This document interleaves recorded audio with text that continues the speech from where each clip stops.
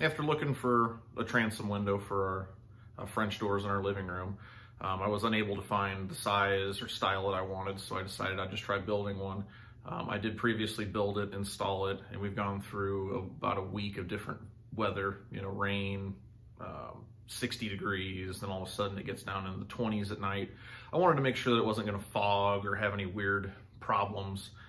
First window I built, so kind of did a little bit of testing on it before I actually kind of will show you the steps I did to build it.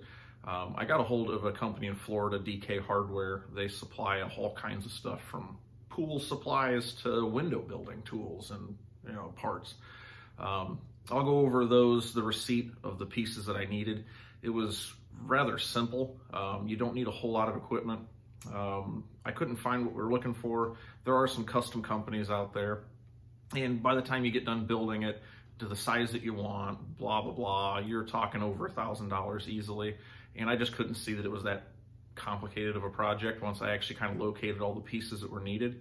So I'll do a good video on how to build the window. I'm not going to get detailed into how to install it. I'll throw some pictures at the end, kind of through the process.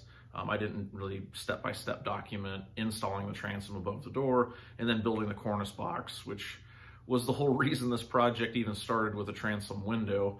As you'll see in the pictures, our windows were really tall compared to just the standard height.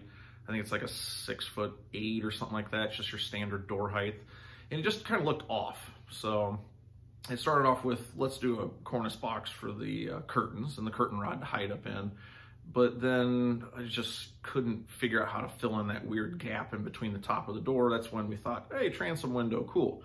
And then went down the road of finally end up just building my own, which is pretty much on par. I like to just build stuff instead of buy it anyways. So a little different. Most of my stuff is kind of car related, but I do a whole lot of vinyl work and, you know, anything building wise around the house. I've done a whole bunch of outdoor projects, put windows in and doors and all kinds of stuff. So this isn't super far out of my wheelhouse, but it's a lot different for my YouTube channel anyways. But I couldn't find anyone that actually wanted to build an exterior window.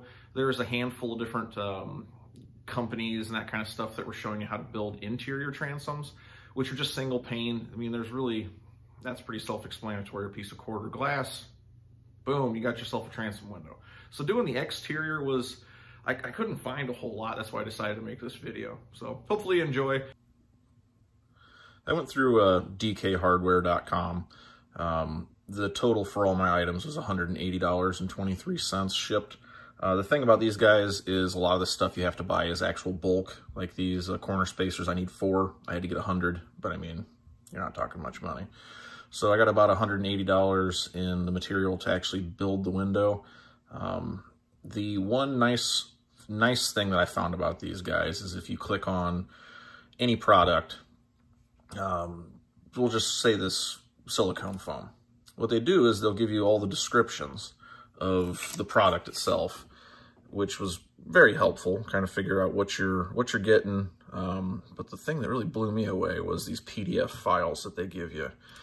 And it'll give you all of the technical data for the sealer that I picked out. Basically shows you how to apply it even. And if you look here, they give you 2 different PDFs on creating a insulated glass. They offer kits that come with everything they think you need. You can also pick and kind of pull whatever you want out of these, searching their part numbers, that kind of stuff. So this was one of the most user-friendly websites that I've found, especially for kind of learning how to do a project of this scope. They shipped really quick. The prices were good. The shipping was only, I don't know, 20 bucks or something like that. So I've got some standard, just primed, pre-primed, 1x6, 8-footers, plenty of extra length there. One thing I wanted to tell you is my door frame is actually 4 5/8 of an inch wide. If you have a table saw, if you don't know this already, they have the measuring tape to get you close, but what I found is they're always off. So I will always set it for what your measurement on the table says, and then literally just go against your fence and measure to the actual tip of your blade. And that's a really good way. If you're working with trim or anything like that, what we're doing here, you want it just as perfect as you can get. So this is fine for ripping down sheets of plywood or something, but if you're going into what we're doing here, just make an actual measurement. It takes a few seconds and really saves your butt. So I'm gonna rip them down first. I'm gonna put the full lengths through it. That way I'm not trying to use little tiny pieces and gets dangerous. So I'll rip these down, noisy, kind of a self-explanatory. Just wanted to give you that tip to measure just the very edge of that tooth to here, and that'll be exactly what your cut distance is. What I will be doing is wood gluing and finish nailing this whole structure together. I'm gonna put the factory primed edge towards the exterior. You can go with a poly board if you want. I didn't see much reason in it since it's under the overhang pretty tight. It's gonna be out of the weather. Also, the door frame itself is standard pine wood anyway, so I'll be painting that every couple of years anyway. So this is what I decided to do. I did leave just a ever so slight bit of room to make sure that the glass did fit on both edges. Once the glass is made and the special sealant is in between the two panes, you trim it down with a utility knife or something, and then I will be using silicone sealant all the way around it on both sides before I put my corner round in to lock it in place. So I'm gonna get this thing wood glued up, nailed together, and that will be pretty much a wrap for the day until my pieces come in to be able to mount the window in. So now that I got my box built, or my window frame, just a lot of wood glue, a bunch of 2-inch finish nails. The glass is going to be held in with this 1-inch quarter round, and that's just purely for the look that we want.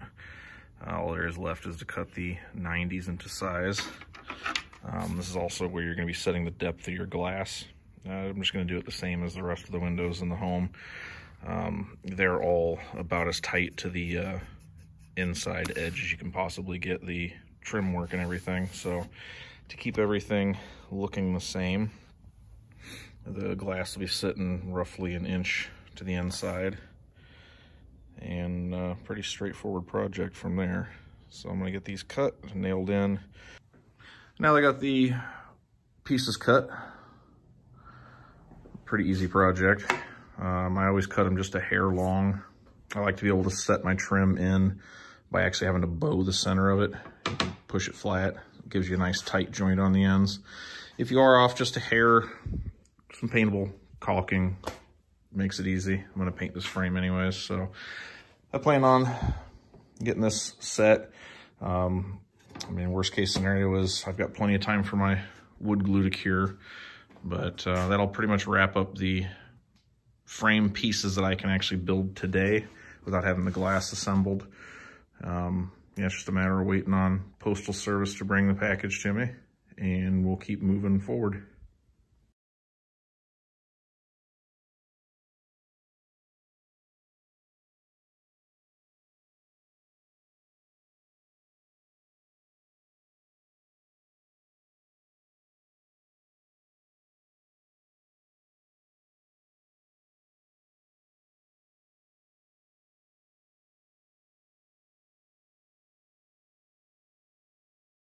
Biggest thing was I wanted to make darn sure that I had my joints tight, even, all the way around so the glass sits down comfortably on it. I will be putting a silicone bead around all this anyways just to help seal it and hold it in place, but that's as far as I can go until the glass is built. So yeah, you wait 4 days and this is what you get from Postal Service. That's really cool.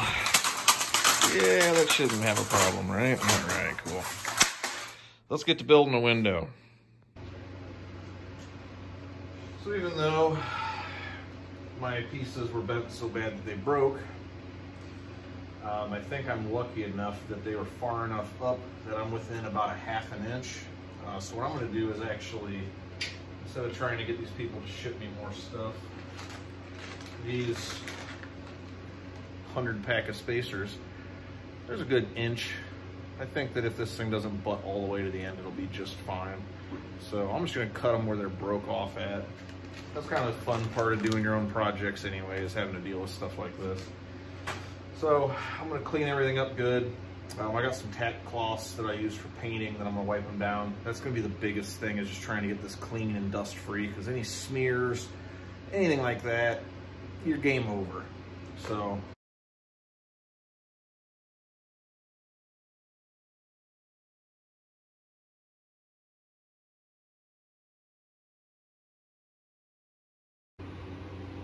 Hey, wouldn't you know it, I got lucky.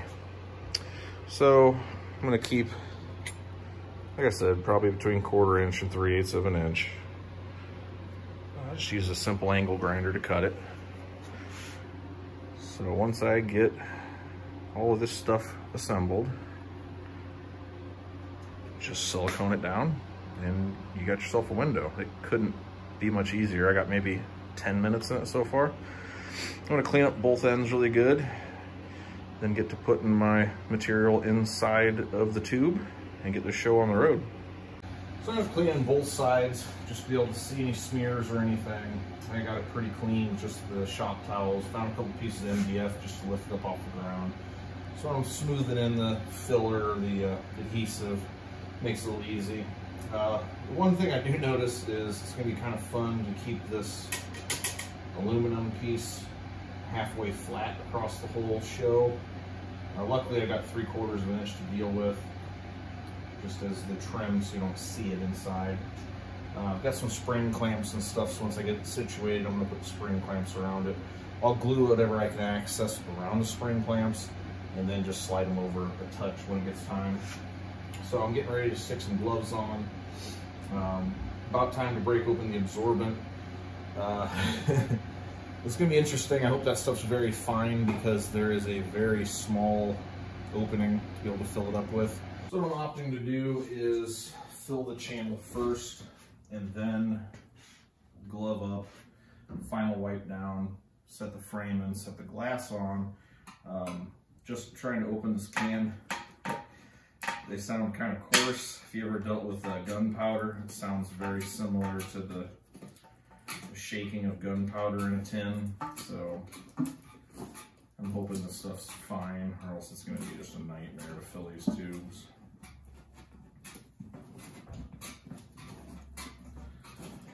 Here we go. Oh man, this is quite the tin they got it in. Ah yes, okay. Tiny little beads. Very small. Shouldn't be too bad. I hope you can see that. I have no reference. I'm just going to take a cup of this stuff. It can't take very much, even though you're buying it by the 5 pounds. I would think that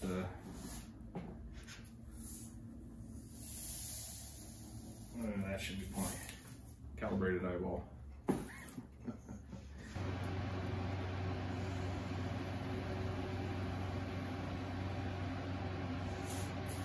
Just like that. Nice and overfilled, just the way I like it. I'd rather have a little too much than not enough, so we're going to call that cool there.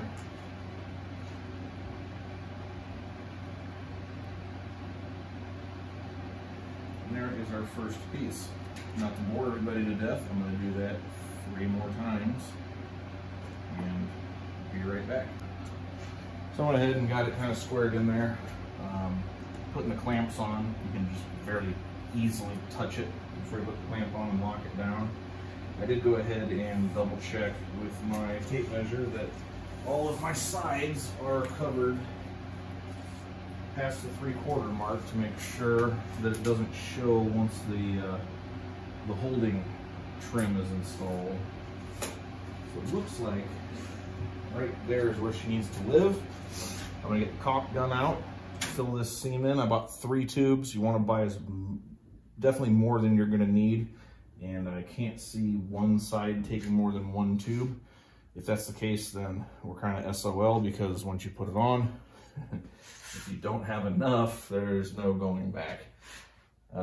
So fingers crossed 3 tubes does this.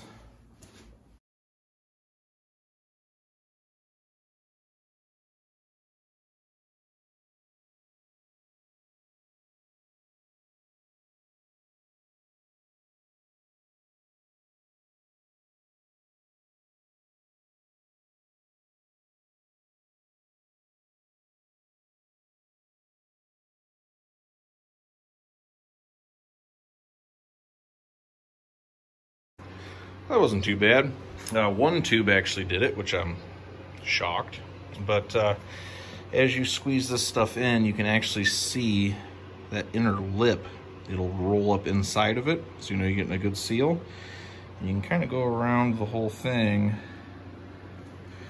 and just double check as you're pushing it in.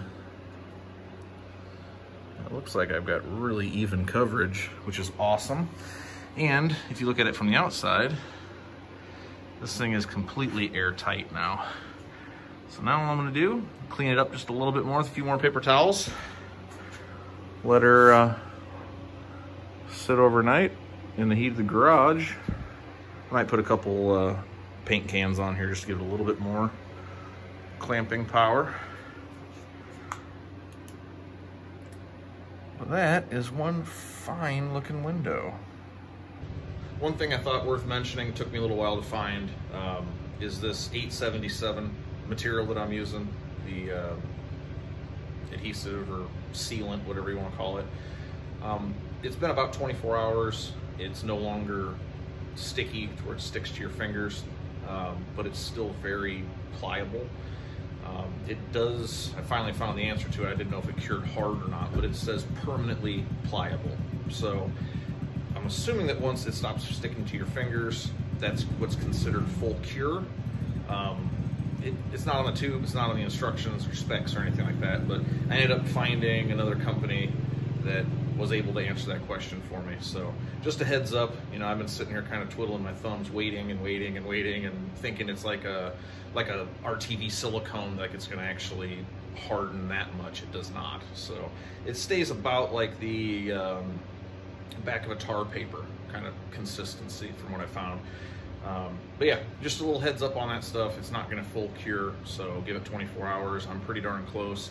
I finished up my corner trim, or my corner round, so I can actually start assembling this window here shortly. One thing I've been losing a little sleep over, well, not losing sleep, but just laying in bed thinking about while this was curing, was making sure that I lined the two panes of glass up perfectly. I spent quite a bit of time just making sure, like I said before, they were off about I can't remember what was it, 1/8 inch, 1/16 of an inch.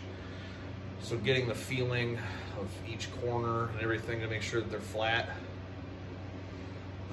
I figured what I'll do, instead of trying to lift the glass in and siliconing it and all that stuff, if there is required widening of the framework, I want to kind of test fit it. So I think I'm just going to leave it here kind of elevated and try to set the frame over the top of it and it slides in. Great. If not, you might hear a grown man cry like a little girl.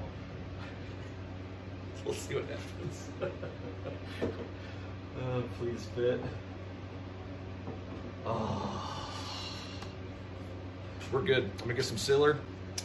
So this is the special secret what pros use for putting windows in, trim, that kind of stuff, from Cyroflex. Duosil. I am actually incorrect. One of the projects that I had someone else do for me was a very large picture window that we put in. It was way more than a one-man project. They put like 6 people on putting it in. And I like to look at what they're using, how they do things. So I kind of watched the whole process and saw them whip this stuff out. Never heard of it before. And I use all the stuff from just the box stores usually. It's not very good. That's about 6 years ago. I looked up my last receipt from that window, and this is what they used. He actually gave me a couple tubes of it. If you can find this stuff, get it. I don't know if you can get it on Amazon, eBay, you have to order it from special retailers. But this stuff, 6 years later in Southeast Tennessee, still is just, looks like a brand new. So I'm using this for sure. I got 2 tubes, it's gonna be plenty for my project. I recommend it highly. Let's get to installing this window pane into the actual framework, which should be just as simple as we're gonna be to this, and then wood gluing the inside trim strip. We got ourselves a window to install. Now that my sealer is all opened up, I'm gonna run a bead of the super juice on the inside. set the glass down. That should seal it pretty nicely against the framework. This stuff is also an adhesive, I was reading on the back of it. So instead of using the wood glue on the exterior corner round, I'm going to put both a bead on the glass itself and on the window frame itself, smooth it with my finger, and use that as both the sealing and the adhesive to help with the nails holding it in place. This part I'm actually pretty nervous about, because if one of those nails doesn't drive correct and it hits the glass, then start overtime. So I am going to bring in an extra pair of hands to help put the glass in place. I think the workbench is about perfect setup for this, for 2 people to be able to set it in evenly. I don't have to worry about the adhesive mushing weird or anything. So getting to it.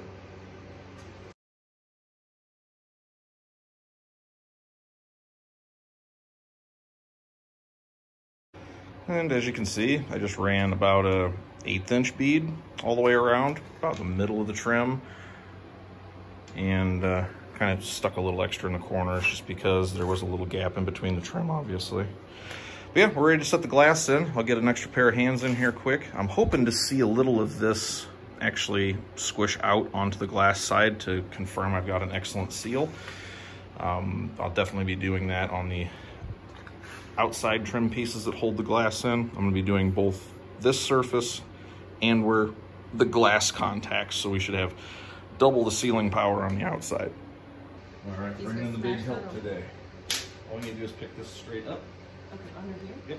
Okay. And then we're going to set it over the top of this box, reach underneath Okay, through. like this. Okay. Okay. And then we're going to try to line it up in the box. And then just set her down nice and easy. I have some glue squishing out here. What'd you do? Is It's fine. It's all I was doing. I was doing that on purpose. Okay. Perfect. That's all I need. Big on. That's it? Yep. Wow. What would you do without me? Not be building you a window. You know, I can say I helped build this. I'd bring in the boss.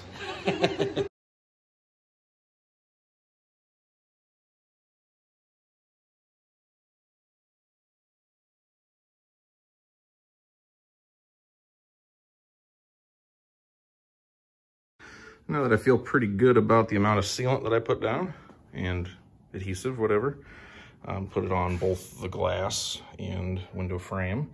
I'm gonna start, got a little drunk down there.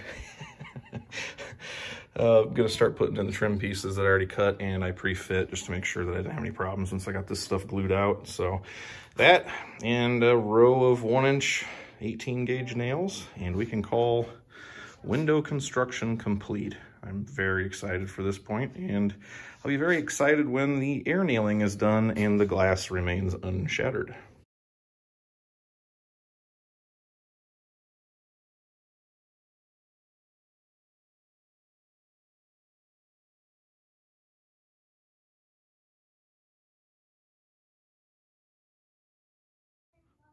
So after it's all said and done, we have ourselves a very nice looking window that will be fairly easy to install, I would think.